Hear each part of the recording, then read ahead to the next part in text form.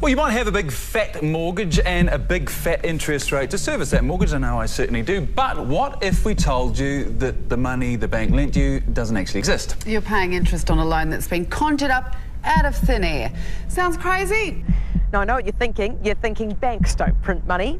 The government prints the money. Or maybe the Reserve Bank prints the money. Well, that's what I thought too, but it turns out that we are all wrong. The banks create the loan out of nothing and then give you the money that they don't have.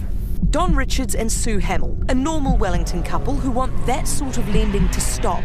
But before we go there, let's get our heads around how this works. Let's pretend for a moment that I'm the bank and you want to buy a house that costs $500,000. So you'll need to give me $50,000 as a deposit. Okay, so there's my deposit. So I need $450,000 from you. That's right. So where am I going to get the money from? I just go into... Because you obviously don't have it. No, that's right. I just go into the computer, type in 450, hit enter. There's your money. There's $450,000. You've just made $450,000 out of absolutely nowhere. That's right. That I now have to pay interest on. That's right. Money that you don't have, never have had. That's right. And this, through home loans, this is how money is introduced into the system. Yes, that's right. But it feels a bit like a trick. Well, it is, really. We checked the figures. Last year, this much new money appeared in the country. It's almost like a big Ponzi scheme. Did you just call banks a big Ponzi scheme? I said it's almost like a big Ponzi scheme. You're probably thinking there must be more to it. No, this is an International Monetary Fund document that backs up what we've just told you. See this? Banks are almost fully in control of the money creation process. If you want to read this for yourself, you can find it on our website. Still unconvinced? No, this is this is what you learn in first-year economics at university.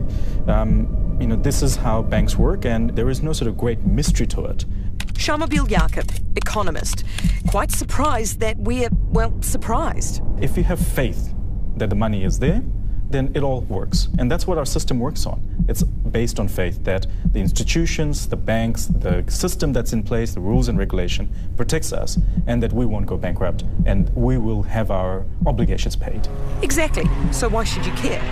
Well, some say because banks can just keep producing money, it'll just keep driving up the price of our houses. And if we lose faith, you could lose all your money in the bank. 这是一瓶从新西兰南山脉水上收集而来的新鲜空气。众所周知，新西兰有着世界上最干净的空气，能够为你的健康带来更多的活力。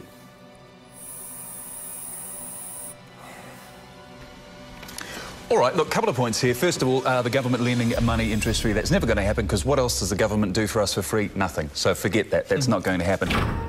But we've now reached a point where we have to make a decision as to whether the species is going to survive in anything like its current form of organization and social systems. 能够为你的健康带来更多的活力。